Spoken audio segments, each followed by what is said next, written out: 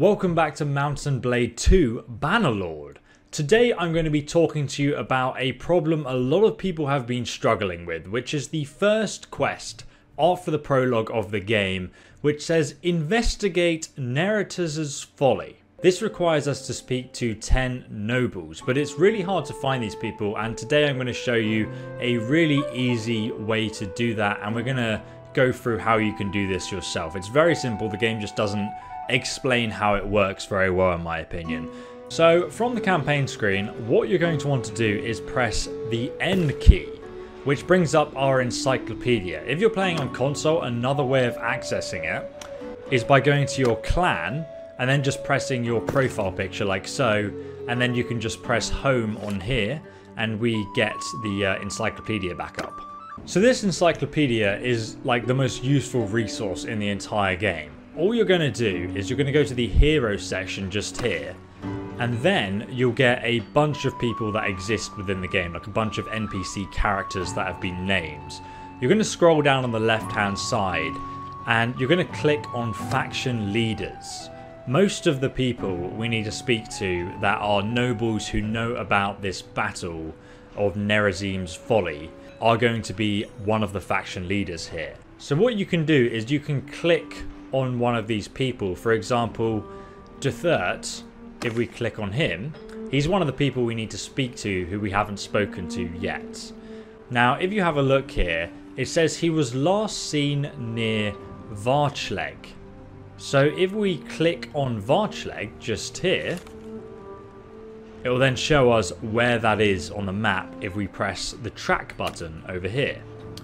So whenever you want to find a character who you need for a quest and you don't know where they are, just have a look on this encyclopedia at that NPC. And then if we exit out here, we can see on the top left that Varcheg has been kind of highlighted for us. So if we zoom all the way out, we'll see that Varcheg is on the other side of the map all the way over here. So you might want to start off by finding NPCs who are a little bit closer to you, who you can talk to first. But essentially, this quest is going to lead you around this entire map, speaking to every single leader of the different factions and clans of those factions, and asking them about their side of the story with the war. So you can kind of get like an overall backstory for the background of what actually happened and make up your own mind maybe about which faction you want to join after that. So it's really important for the storyline to actually do this quest. But as you can see, I've only spoken to 2 nobles so far out of the 10 we need to speak to. So what I'm going to do now, guys, is I'm going to go over a list with you of all the NPCs that you actually need to go and speak to. So you can write a list right now, get a pen and paper with you, and you can note them all down. And you can do this in any order, by the way. So we need to speak to Caladog, who's the ruler of Britannia. And then we need to speak to Duthert, as I just said, he's the ruler of Valandia. We then need to speak to Dwayne of Jawal. And just so you guys know, all these different clans are represented on the map, so you know roughly where you're going to find them. For example, you can see their faction banner is on the bottom desert side of the map, while the Valadians are all the way over here with this red banner. The next person we need to speak to is Garios, who is in the Western Empire. He rules that area, and sometimes you might find people get taken prisoner depending on what the AI are doing in your game, and as we go in through this video, I'll explain how you can deal with that and still find these people in prison and so on. The next guy we need to speak to is Lucian, who is the ruler of the Northern Empire, as you can see. And then after that, we need to speak to Monchug, who is the ruler of the Khuzaits. And you can also join these people and join their army and battle with them if you like. However, I recommend doing that after you've actually done the quest. Otherwise, what will happen is you'll get attacked by the other army. Then we need to speak to Ragnvad, who is one of the rulers in Sturgia, in the north snowy area of the map. After that, we can speak to Ragia, who is the ruler of the Southern Empire. She's actually the Empress there, so you can even join her army if you want, and she should be pretty much close to you when you actually start the game. And then there is Unquid, who is the ruler of the Azerai in the South Desert area. And these are just the leaders of the faction. So another thing you can do is if you click on just the noble occupation here, you'll find a bunch of other people that you can also speak to. What will sometimes happen if you question any NPC or noble about the war, they will say, oh, I don't know anything about that, I wasn't there, but if you speak to this person, they'll know something about it. And now I'm going to actually go and do it myself, so if you like and you're following along with this Let's Play, you can just read the storyline. But if you guys found this video helpful, please do give it a like. And we're going to carry on and just read the storyline for ourselves now. And in one video, I'm going to speak to the rest of the NPCs that we need to talk to about the NERETZES'S FOLLY war. And also, if you guys are not so sure which ones you've already met on this list, just press this button and it will tell you you've met. And it tells me I've already met these 2 people so far. So we know that we don't need to find these people. Okay, so we've just reached this castle and we've now found out that he was last seen near this small village not too far away. Probably about to raid it because the Empire owns it. So let's go and fast travel over there. So as we get closer to this village, we see that he is actually currently in a battle against some mounted cavalry from the Empire. I don't think we'll be able to speak to him right now because he's in a battle. So let's decide not to get involved and we'll just have to wait for this to finish. So it looks like he's winning, which is good because it means he won't be taken prisoner. Oh, unless this man also joins in. Okay, well, another 14 men have joined in. That's not really a problem.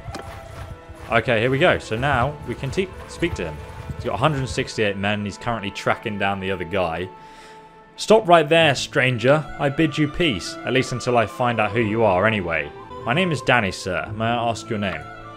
I am Kalok, the High King of the Batanians. One thing that you should know is that I make a very good friend, and you absolutely do not want to be my enemy. I mean, we just saw what happened to your enemy, so I agree. Can you tell me anything about the battle for Pendrake? I'm a busy man, but there's always time to talk about the blessed battle of Pendrake. Our dear old beloved King Ariel, a wonderful man, but with a heart perhaps just a mite too tender. He did not wish for us to go off to war.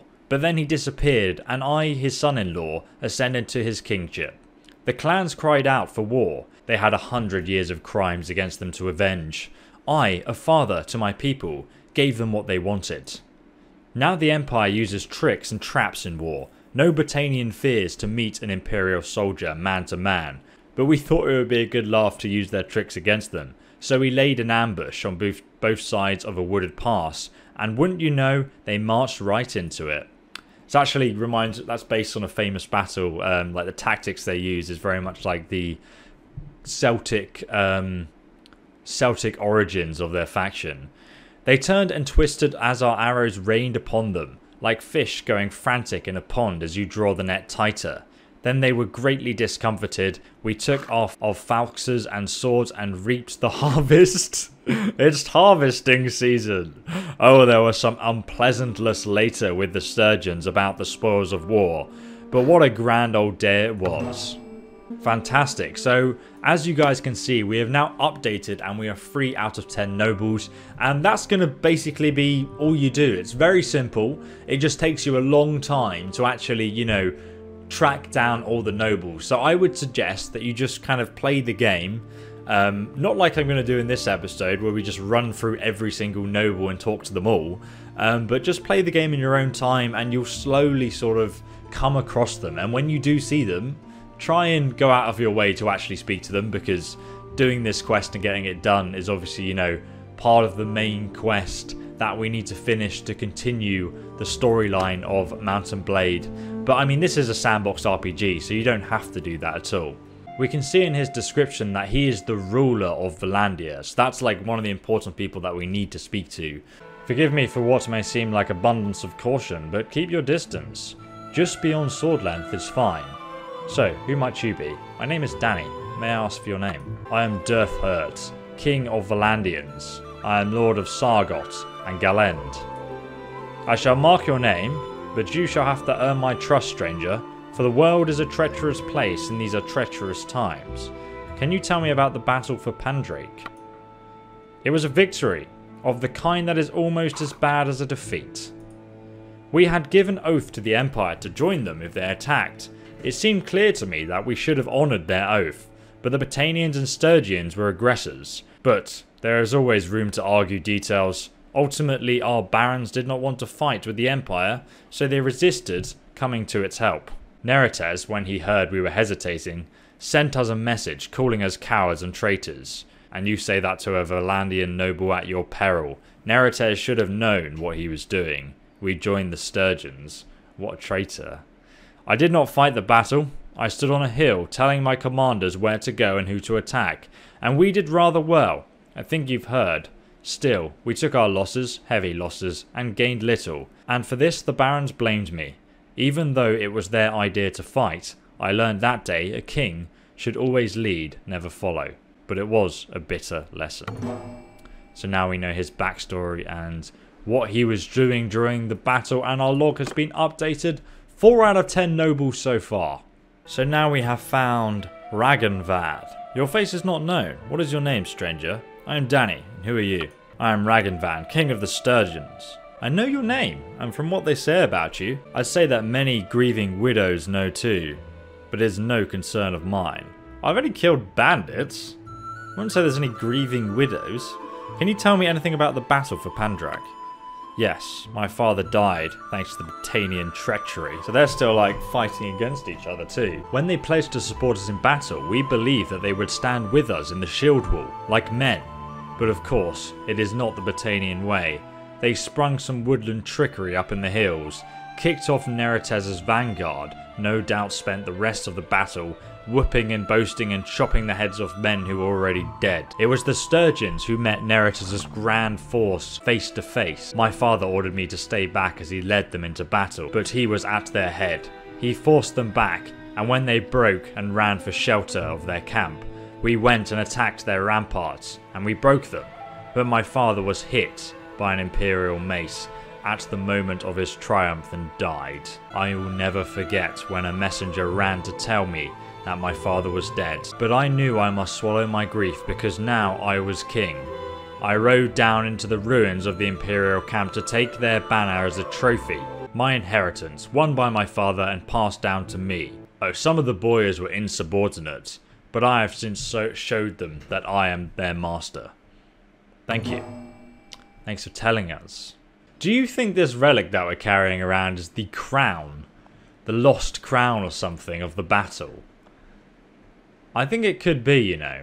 Let's have a look who we want to speak to next. We've done 5 out of 10 nobles, so we are halfway there with talking to everyone. I'm actually quite enjoying going all the way through this, but boy, I'm only showing you the highlights of all the clips. It's taking me ages. Now, sometimes you'll end up needing to speak to a lord who might be inside a castle keep. So in this case, just obviously enter the castle. Then you can press go to the keep, and it will tell you who's inside the keep.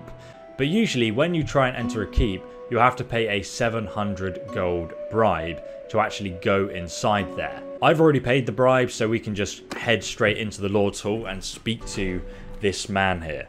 And you guys will notice as you play the game, each one of the Lord's keeps is going to be completely different in architecture depending where you are. So it's really cool to actually see each one of them. So this is Fadon. He'll be somewhere in this room. He's actually just reading. Now, we've already met him, but I forgot to record this bit. So we can ask him about the Pandrak battle. I wasn't there. I know Lucian had some thoughts about it. Okay, so he is the ruler of the Northern Empire, and apparently he's actually near Orthera. So that's actually not very far away from us at all. Phaedon also gave us a quest as well to sell on a mercenary contract for 2,500 gold to another lord. So we need to convince another lord to buy that contract off us as well. The noble leader we need to speak to is going to be around this village here. So let's head over there next. So the village is just here, and we've just caught up with his lord's party. So we can try and cut him off here and have a conversation with him. That's close enough. Who are you? I am Danny. I am Lucon, rightful emperor of the Calradians. I am lord of Dithama, and I shall have my scribes take notes of your name. Okay, we can ask him about the battle though. Yes, I was a junior officer on NERETZES'S staff. People say much about the battle that betrays the lack of understanding for NERETZES and the circumstances he faced. NERETZES had an obligation to avenge the Batanian attack on our land. He marched out with all the forces he could gather. The Valadians betrayed us though, but that's what you expect from honourless barbarians. Fortune favoured the enemy. What matters is that we did what honour required. Perhaps NERETZES was rash, sending our infantry up to the hills to storm the Battanian fort, but he thought he could grab the pass quickly, before the enemies had time to reinforce it. If he had made the other wager and that turned out to be wrong, people would have said he was hesitant. Yeah, you constantly get judged being a lord, don't you?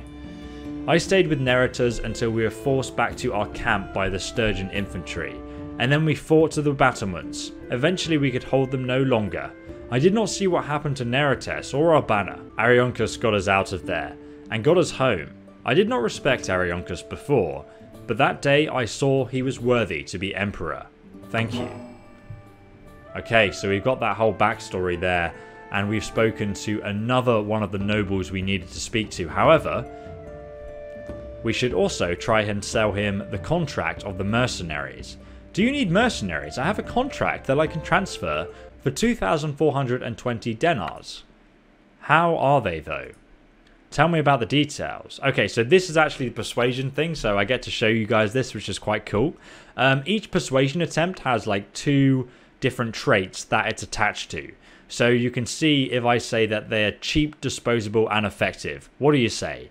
That's like a calculating choice. So that's a 74% chance of success, which is pretty good. I actually really like that they have this old school RPG sort of system. I always loved it in like the old Fallout 3, Fallout New Vegas, but then Bethesda removed it in Fallout 4, and I think it just really ruined like the old school RPG elements of being able to sort of convince people in such a way. The new speech options were just never as cool in my opinion.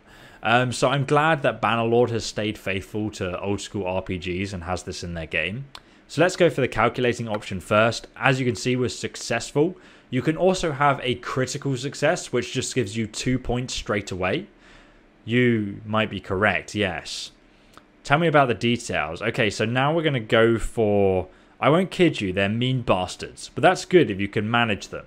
And we're going to go for the Valor option here.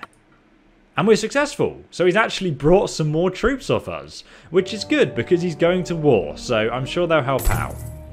They can be useful. And we've got 2,420 gold. And we now have a charm skill of level 8 as well. We got a lot of experience there. That was really good. Okay, perfect. My friends, we have a tournament taking place. Maybe we can impress some local lords. Let's join the tournament. Right, so we are in a battle round with a group of people. Let's go. Oh my god, I'm not even on a living mount though. Ha! Ha! Get wrecked, son. Oh my goodness. Try and take this guy off the horse. I need your horse, buddy. Yep, okay, that's my horse now. Let's get the spear, let's get the spear. Right, there we go. We got the horse. Very good, very good. Right, we can take out this guy. Rah! You're dead. You're dead. Who's left? Is there anyone left? Yeah, there's a guy over there. Charge him down, brothers. Aha! I've killed this horse anyway. He's on the ground. Go on. Get him while he's down. 1 damage delivered. That was very good. There we go. Now he's dead. This spear is amazing. What is this spear? It's a 2-handed spear, but I do so much damage with it. It's crazy good. The only thing is not having a shield in an actual war is like super difficult. Right, let's and here we go. We are against another guy with a shield that's fully armored though. Whoa, how the hell did you hit that? Jesus.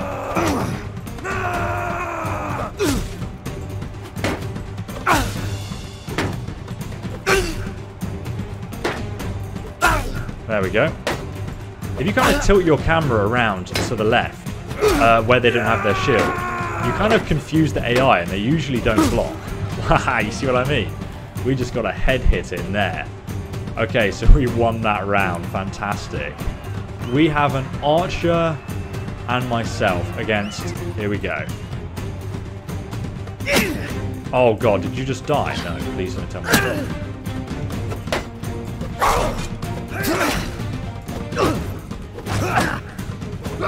Oh, God. Take this guy out first.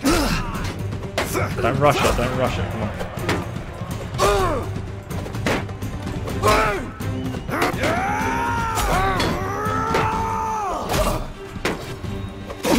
Oh, yes. Beautiful. 2v1. We did it. Nice. Okay. Last round. Here we go. Join. Here we go. We got this. He's got no armor on his head.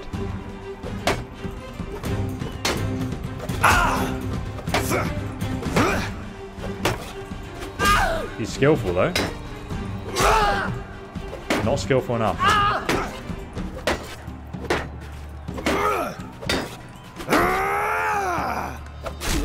Oh, he dropped his shield at the last second. We deleted him. Oh my god, we won the tournament. Fantastic, look at that.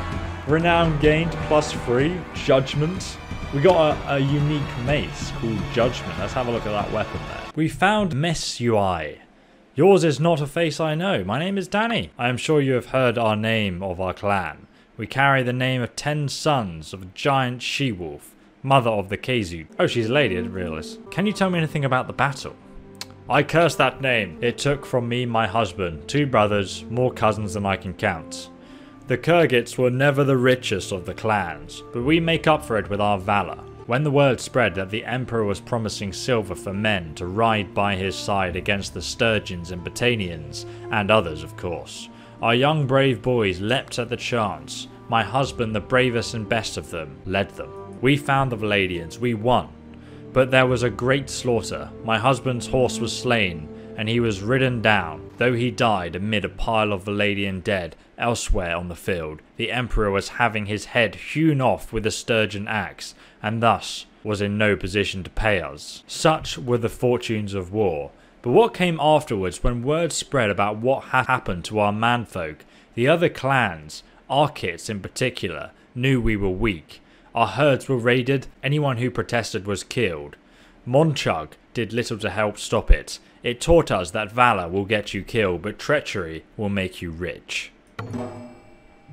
Well said, well said. God, that guy's face though. They're currently sieging a castle, which is quite exciting. I'm kind of tempted to join them. And now we are back in the desert. My god, it's been a long day trying to record this video for you guys and talk to everybody. But hey, we have found Unquid's army, so let's go and have a chat to him. At least we can catch him up right now. Stop there, stranger. My name's Danny. I'm Unquid, Sultan of the Azerite. I'm Lord of Kuaz. Can you tell me anything about the battle? It was a tragedy that gnawed the roots of all the great families of Calradia, even ours, so far away from the battle. We heard that the Empire was making war on the Sturgeons, or maybe it was the other way around. I thought that we had no shake in this quarrel, but Namir, a fiery young hero from Bani Saren, asked for permission to take some young warriors, eager for glory. The Empire had left us alone for a while, and NERETZES was offering silver for men, so I thought, why not? Let them choose to help the Empire. I should have known. The best cause with wars is to have little to do with them as you possibly can. For Namir went and fought and won glory, but also got a number of men killed, especially those of Bani Quild, and he became boastful and arrogant. And then, well, that was the beginning of the great feud between Sarians and Quilds. But the rest of the story I should perhaps leave for someone else. I actually really appreciate the background lore because I'm really starting to understand why the factions are at war now, and it's really interesting. So thank you. But we are actually trying to find Adram, who apparently was last seen in his own settlement. Apparently he's not there currently though, so he must be out exploring the land around it. While we're here, let's actually just kill these bandits because they're right in front of the gates. So we can do... Oh my god, I'm inside my bear mask. How cool is that? Right, brothers, I would like you to charge in. And we're going to go in with our polearm right here. Get wrecked. Oh, goodness me. Oh, God. Oh, God, that's not gone well for us. Come on, men, I need your backup here. I'll just kite them around and shoot them like a boss. Get wrecked right in the back of the head there. Beautiful. Take them down, men. Well done. Well done indeed. We've got a squad of archers now as well, by the way. I've really been recruiting and upgrading my men and taking them into every single fight I can. And we've got quite a lot of upgraded people and soldiers with us that used to be bandits. So Adram is here in the keep, and we can go and speak to him by clicking on him. Or we can just say, go to the Lord's Hall, which is where he's going to be chilling out. So here we are in the Lord's Hall of... Oh, God, it looks so cool. Each hall is, like, very different, so I really do appreciate the effort they put into making each thing culturally different. Who are you? Mara. Okay, well... Oh, right, he's sitting on his throne. I didn't even see him. He was blending in. I thought he was just like a cushion or something. Tell me your name. Forgive me. I'm Danny. I'm Adran of Banu Saran, a clan of Azurai. I am Lord of Hussin Folk. Can you tell me anything about the battle for Pandrak? There was never a prouder moment of a Bani Saran. The bravest and most valiant son of our clan, Nimir, led a large group of Asari warriors to fight for the Empire for gold and glory. I went with them. When we saw the Batanian archers come down the hills, Nimir was ready. He gave the word. We held our shields above her heads as the arrows rained down, then threw our javelins and charged. We cut them down. Then the Valadian knights came. We were attacked on two sides, and the Empire, who could have sent men to save us, took his time. Perhaps he wanted the best of the Asari to die, lest we become too powerful later. But that betrayal was nothing compared to what we received from our fellow Asari, the Bani Quill. Nimir returned in well-deserved glory. A daughter of the Bani Quill took an interest to him, and then they had a secret affair, as youths sometimes do, as heroes do. But Nimir's axe wounded the Quill's pride. They kidnapped him, slew him and hung him in a cage in their markets. We will forgive the Empire and Valadians, but the Quills? Better not ask me for that. Thank you. He's so sulky, he's so angry, look at him. Okay guys, we have finally found Garius, and he's sitting inside this castle. So let's go ahead and approach the gates, say hello to the guards, and then we can request a meeting with Garius. Here he is. Oh my god, he's talking from down the battlements. Well, I don't believe we've met. Would you care to tell me your good name? My name is Danny. May I ask your name? I am Garius, rightful Emperor of the Calradians. I am Lord of those two cities, okay. The one thing about me you should know is that I make a great friend, but you don't want to mess with me. Can you tell me anything about the Battle of Pendrake? Yes. It's a day I never forget. The day we learned the old men who claimed they had the rights to rule us were dobbering incompetence. I was with the Vanguard. NERETZES apparently knew that the Batanians... The Kazite scouts had told him, but he never bothered to inform us. So up we went along the old, lovely wooden stream until Batanian arrows started whooshing in from all sides. And that is exactly how the Batanians described the ambush themselves. We had our shields up, but you can only point them in one direction at once. So we just started to drop, one by one, until the Batanian folksmen came screaming out of the trees. Ordinarily, they'd be very vulnerable to archers, but well... Old NERETZES hadn't thought to send any along with us, so they came upon us, chopping and slashing, and we fought until we broke. It's almost like he wanted them to die, and he sent them to their deaths almost, which is interesting. I ran too, and any man who tells you they wouldn't in those circumstances is a liar.